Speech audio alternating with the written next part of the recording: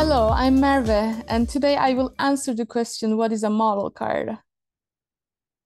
A model card is a documentation based on your machine learning model.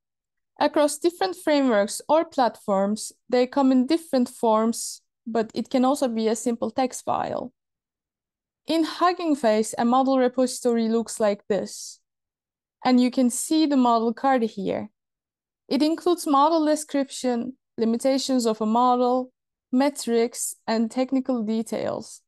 Writing this helps others see what your model does without actually probing it.